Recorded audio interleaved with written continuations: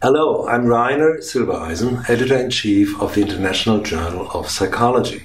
2015 is a special year because we are celebrating the 50th anniversary of the journal that was founded in 1965. And on that occasion we will bring you some exceptional publications. First, we have put together a virtual issue comprised of the 10 top quoted articles over the history of the journal, 2 per year. And in the editorial I have written on that occasion, you will see interesting details of the history of the journal and of the topics. As a matter of fact, I was surprised myself when I analyzed these articles. They show a common thread. And the common thread is that they are all dealing with similarities and differences of psychological processes around the globe. That is still a major feature of IJP, although we have broadened the scope. We are now emphasizing psychological processes from the cognitive top to the biology-related bottom and vice versa, and including the contexts, proximal and distal ones concerning society and interpersonal relationships, and of course outcomes for human mind and behavior. Second, besides the virtual issue, we have also arranged for a series of special sections.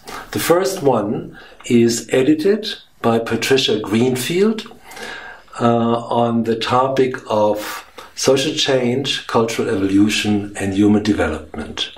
The interesting point is that all the papers follow the same theoretical framework and they cover large portions of the world. You will like it. Interestingly enough, Patricia Greenfield was already an author of IJP in 1965, 50 years ago, together with the famous Jerome Bruner. Of course, IJP has developed in a number of ways over those many years. We have an excellent editorial board of 60+ eminent scientists from around the globe. We have a new publisher, Wiley, and we have a good editorial team. We bring a range of articles, including regular research articles, brief research reports, integrative reviews, special sections guest edited, and sometimes special feature articles. At that point, let me add that IJP is the flagship of the International Union of Psychological Science, an organization comprised of more than 90 national science organizations of psychology, and just one per country. And IUPSAS is the voice of psychology toward international bodies like WHO and United Nations. We are also behind the World Congress of Psychology as sponsors. The next one in 2016 will take place in Yokohama, Japan, under the theme of Diversity in Harmony, Insights from Psychology, and certainly IJP will publish